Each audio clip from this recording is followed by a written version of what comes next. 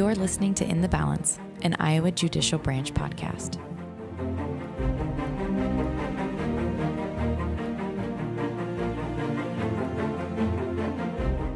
Welcome back. Beginning February 1st, 2021, jury trials resumed in Iowa after being postponed during the winter months due to an increase in COVID-19 cases. The safety of jurors participating in trials during COVID-19 has been a priority for the judicial branch and led to the creation of the Jumpstart Jury Trials Taskforce shortly after the COVID-19 pandemic came to Iowa in 2020. Today, we will be talking to co-chairs of this task force, Justice Matthew McDermott and attorney Guy Cook, as well as Jasper County trial coordinator Aimee Dredge, about the steps being taken to protect jurors, judges, and all parties involved in jury trials across the state. Justice McDermott, thank you for joining us again today. We talked in December about your role as co-chair on the task force in charge of resuming jury trials in the midst of this pandemic. Can you tell us more about the makeup of that task force and what other voices were a part of the jury conversation? Sure. Good to be back with you today. So the Jumpstart Jury Trials Task Force was started in early May, and it started by court order. And at that time, jury trials were set to restart, I think, in mid-July. And we ultimately wound up having to push that date back a bit farther. But the task force that we put together was an attempt to try to get a very broad mix of voices from folks who are involved in all facets of jury trials. So the task force included district court judges, criminal defense lawyers, criminal prosecutors, civil lawyers on both the plaintiff and defense side, a district court clerk, district court administrator, the state court administrator, judicial branch IT director, a jury trial manager, a court reporter. We tried to think about everyone, frankly, who is involved in jury trials in our court system, and tried to get a representative from pretty much every facet. And one of the things that we were looking for, frankly, wasn't just the input from that person on an individual level, but people who could solicit feedback from others and kind of widen the net and gather even more input in this process. And speaking from a judge's perspective, what were some of the main concerns you felt district judges would need addressed for their courtrooms to allow the resumption of safe jury trials? Well, the goal of what we were trying to do was to protect the health and safety of all the participants in trials, while upholding, the fundamental legal rights and protections owed to the parties and to the public.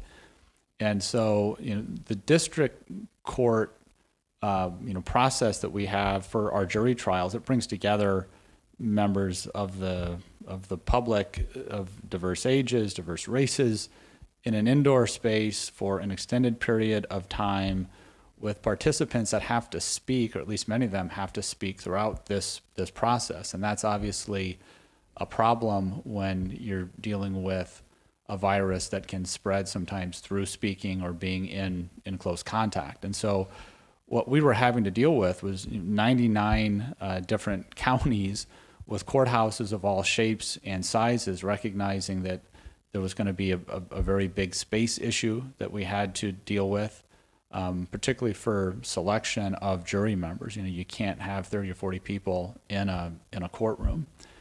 And then just thinking through the trial itself, with having to spread people out in a way that we never had previously, accounting for all of the sight lines that we had to make sure everyone that was there could see what was going on, and then being able to hear it all. So we had to amplify audio or find ways to make sure that people who were distant and then speaking through masks were able to actually hear what was going on also. And so it obviously presented a number of challenges for us that we had to kind of figure out how we were going to make it all work.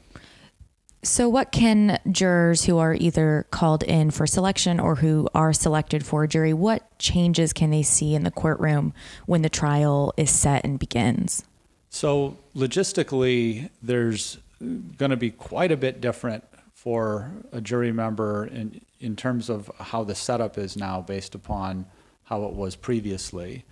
We're obviously providing for physical distancing for everyone in our courtrooms. So we have to spread everyone out. The jury box, which previously held 12 or 14 people, now is typically holding 2, 3, or 4 people, depending on how many we can get spaced in there.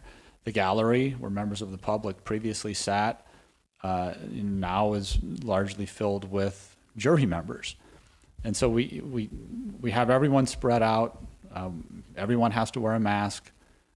Many courtrooms are going to have plexiglass dividers. There's going to be exhibits often done by video now instead of by paper. We're obviously pushing for less paper handling, less contact with people within 6 feet. They're going to see in the courtroom and in courthouses a lot of markings, a lot of signage. They're also going to see air purifiers in many courtrooms, portable ones that we were able to get through the CARES Act. Many of our courtrooms are now better equipped with video equipment and microphones and things like that. And so the process is going to be a little bit different. At its core, of course, it's going to be the very same thing. They're going to come in and they're going to hear the testimony of witnesses. They're going to have to judge credibility. They're going to have to, analyze the facts of the case. So the core features are all going to be there, but it's just going to be different because, and it has been different because people are spread out quite a bit more and everyone's wearing masks, and there's, I would say, a little more going on with presentations by video, particularly the exhibits, as opposed to paper. Another large part of this task force mission is letting Iowans know about all of these steps that are being taken. This podcast is one example of spreading that information, but if somebody wants to learn more about these precautions and what they can expect when called in for jury duty, where can they find that info? So iowacourts.gov is our court website, and the very first thing that you see when you go to that is a lot of information about COVID-19 and the orders that we put out there.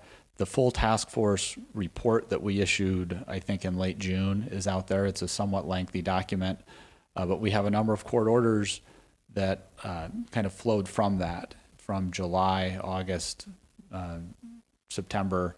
And so folks can find, I think, a lot of information out there in those orders. We also have a really good video in which Kevin Cooney, who's a retired newscaster here, details and kind of shows what courtroom changes now look like. And so I think that's a really good video for members of the public to look at to get a sense of what we've had to do to make changes as we've moved through this process. Great. Thank you so much for being here today. Thank you.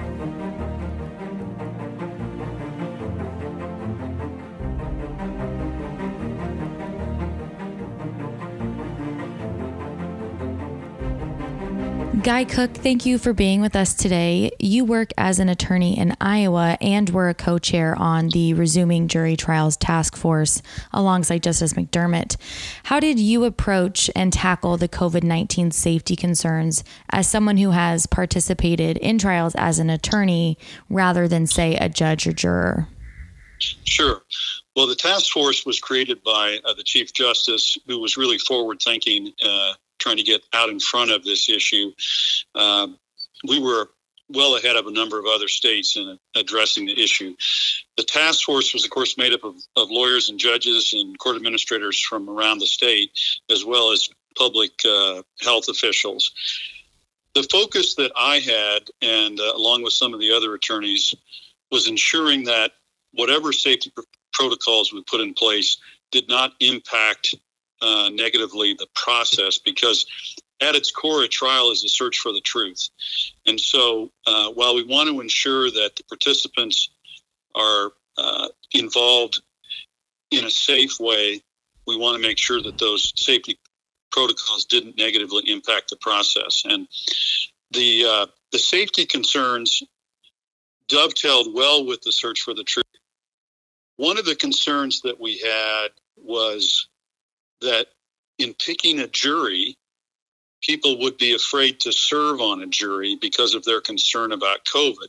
And if we reduce the jury panel, the pool of which jurors are drawn from, there was a risk that the jury that was ultimately picked might be skewed in some way. To put it another way, the bigger the jury pool, the greater chance that we'll have a good cross-section of the community to hear a case. And so we didn't want people not to come to be considered as jurors because they were afraid of COVID. So implementing safety protocols, very important to ensure that we didn't somehow corrupt the jury panel and the scope of the jury panel. And then secondly, to the extent a trial is a search for the truth, which it is, we were very much concerned about how these protocols might impact the jury's ability to judge truthful testimony, to make credibility decisions if there was some distance away, or if the participants were masked up, or that there was something that would impact their ability to judge credibility. And so that's how the face shields came into being. That's how the protocols involving plexiglass came into being.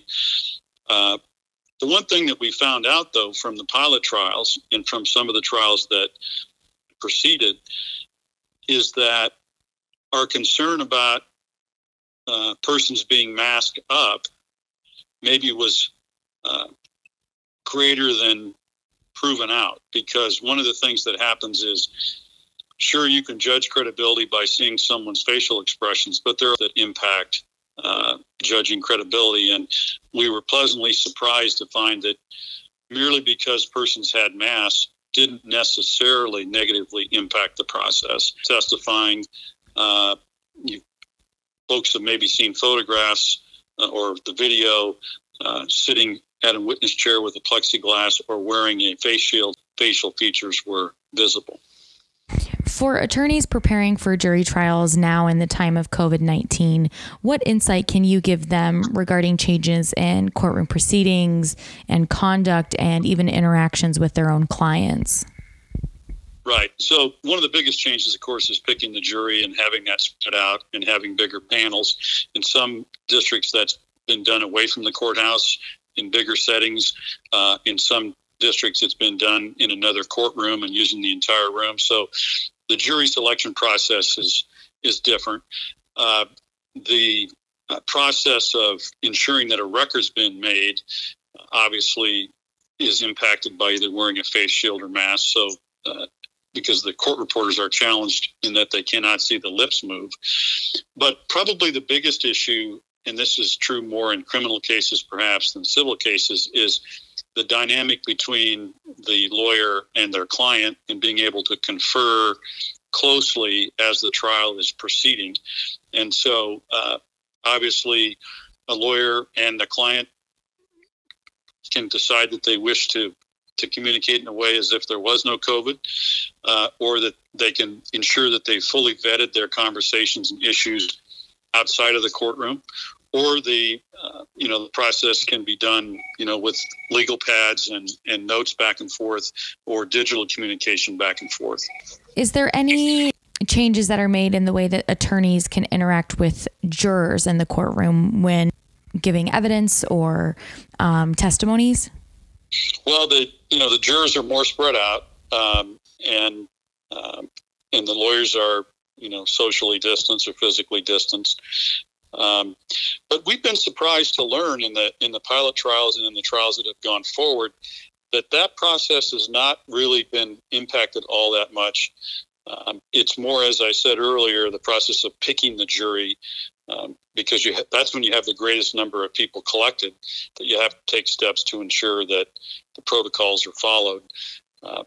The jurors that have served in the trials that have gone forward almost universally have given positive commentary and remarks on the protocols and how the process went, and that they were able to hear the evidence, hear the lawyers, and make decisions.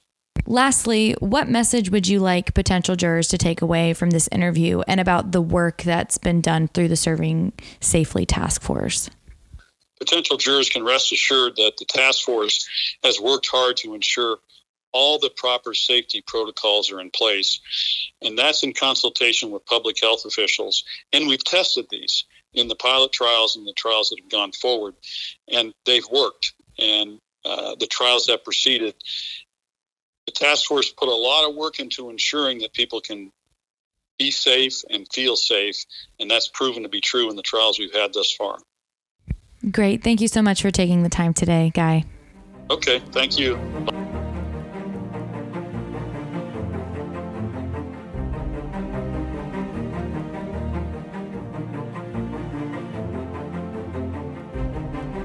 Aimee, thank you for joining me today. You are the trial coordinator for Jasper County. Can you tell me what your job duties typically entailed prior to the new COVID jury guidelines? Yes, thank you for having me. So prior to COVID, we did not have to worry about social distancing, and we were able to fit the whole jury panel in the courtroom for jury selection. I would have the jurors report in the morning for jury selection, and they would typically go through the whole process in one room. Jurors were able, once selected, to utilize the jury box and the jury room for breaks and deliberations. Great. And Jasper County recently now held a jury trial under these new COVID protocols. So how did your role change within these new COVID guidelines? Yeah, since COVID, we have had to implement social distancing, masks, shields, and sanitizing surfaces during jury selection and trial. We have jurors spaced out, and due to limited space, some jurors we have in separate locations in the courthouse during the jury selection process, and potentially even we have our panels come in at different times, and we do jury selection in shifts to allow for proper social distancing when higher number of jury panels are required. For example, we would have one panel come in at 8:30 and then have a second group come in later that day or sometimes even the next day. The jury selection process would be conducted separately to get one jury selected. We are also using technology to stream the jury selection process to other rooms within the building so jurors can still see and hear the judge and attorneys even if they are not in the same room. Some counties are even using larger off-site venues so they can accommodate larger jury panels in one room. We are also using text and email to notify jurors when they are to report or if they are not needed in an effort to try to limit the jurors' time spent in the courthouse. Our main goal is to ensure the safety of jurors while they are serving on jury duty. Can you walk me through then, if an Iowan is called to jury duty now, what they can expect to see or prepare for before coming in and then during that jury trial process? Yeah, when a juror reports for jury duty, they must wear a mask. If they don't have one, we have one for them. And they're also provided a shield for use during jury selection. Jurors will have signed seats that are marked and spaced out 6 feet during selection. If a juror is excused during the selection process, we sanitize the area before a new juror would take the seat. We also have hand sanitizer available in multiple locations around the courtroom. Jurors will also see some plexiglass in the courtroom where 6 feet separation is not possible. During jury selection, the attorneys and the judge will use microphones so the jurors in the back of the courtroom can hear. Once the jury is picked and the jurors who were not selected leave, then we sanitize the seats again before we reseat the new selected jurors for the duration of the trial. Attorneys, they have been using large projection screens or TVs for viewing of any of the exhibits instead of passing them around. And during deliberations, the jurors are allowed to deliberate in the courtroom since there's more space. Great. And now having been through a jury trial during these times, have you received any feedback from jurors about the experience with these new guidelines?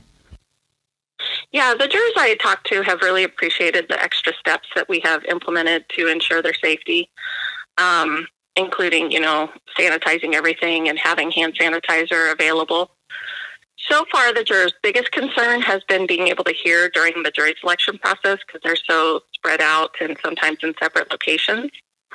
To help with this, we have made some improvements in our technology for streaming, better microphones, stuff like that. And we are working hard to make sure everyone is able to see and hear the proceedings while still being at a safe distance. Fantastic. Thank you, Aimee, so much for taking the time today to walk me through this new jury trial process. You're welcome. Thank you. You've been listening to In the Balance, an Iowa Judicial Branch podcast hosted and produced by me, Marissa Gaal. If you would like more information about Iowa's courts, you can visit www.iowacourts.gov. You can also follow the Iowa Judicial Branch on Twitter and YouTube at Iowa Courts. This episode of In the Balance is now adjourned. Until next time.